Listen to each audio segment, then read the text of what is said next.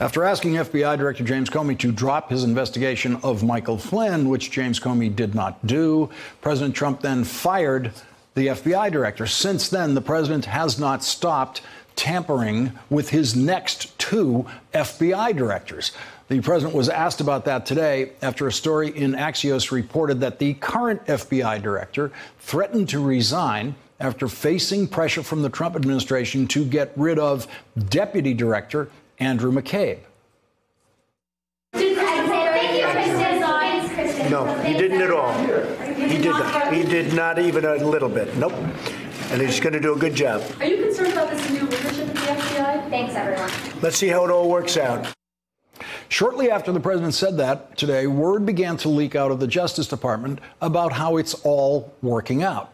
The Washington Post is reporting that two new officials will join the FBI, both replacing people who served under James Comey. Former U.S. Attorney Dana Boente, who briefly served as acting Attorney General after Sally Yates was fired, will be the FBI's new general counsel, replacing James Baker.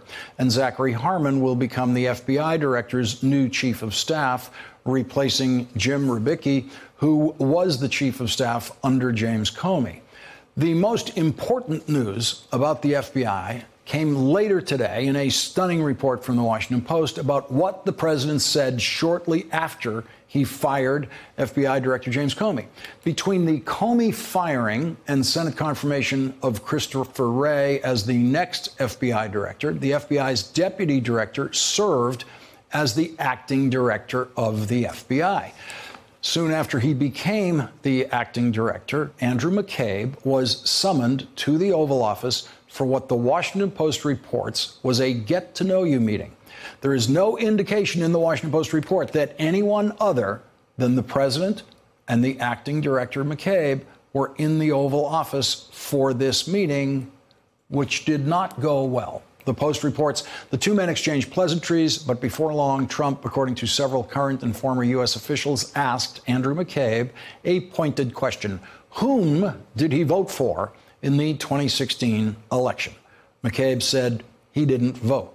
Trump, the officials said, also vented his anger at McCabe over the several $100,000 in donations his wife, a Democrat, received for her failed 2015 Virginia State Senate bid from a political action committee controlled by a close friend of Hillary Clinton.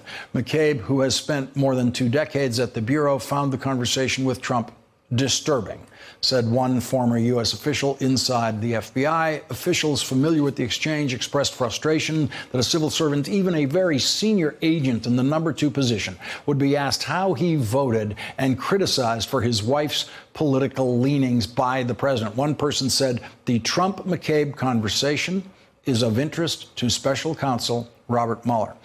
Joining us now, Betsy Woodruff, a politics reporter for the Daily Beast and an MSNBC contributor, and back with us, Matt Miller. And Matt, what would be the special prosecutor's interest in that exchange with Andrew McCabe about how he voted in the presidential election?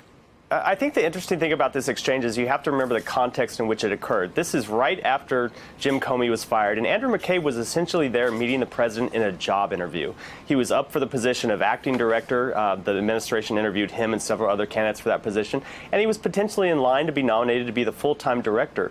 So the president is sending a very clear signal to him in that meeting, just as he did in his first meetings with Jim Comey after taking office, that I expect you to be loyal to me.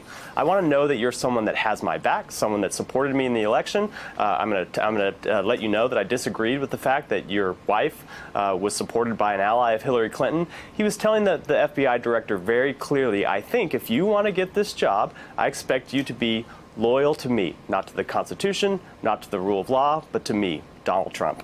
And Betsy, it's very clear, as we see in this sequence, Donald Trump has gone through three FBI directors so far, 1 acting director, 2 directors, that he has no inhibitions, apparently still, about tampering with the FBI director.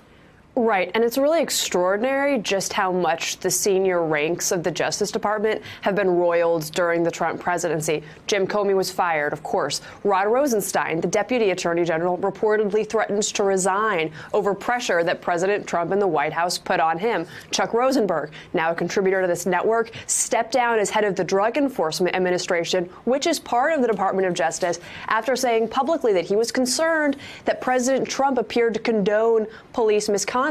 And, of course, now we have Chris Wray reportedly threatening to resign as well. That's an entire spate of incredibly powerful people with extraordinary amounts of responsibility, either being forced out of their jobs or threatening to leave their jobs because of one reason, and the one reason is President Donald Trump. It's having a dramatic behind-the-scenes effect on the way the Department of Justice as an institution works. But that said, what makes this whole situation even more unusual is that it points to a slight ham-handedness in Trump's firing of James Comey. Anyone who's familiar with the way that leadership of the FBI works could have told you Comey and McCabe were close. Firing Comey and replacing him with McCabe would be like firing Comey and replacing him with Comey.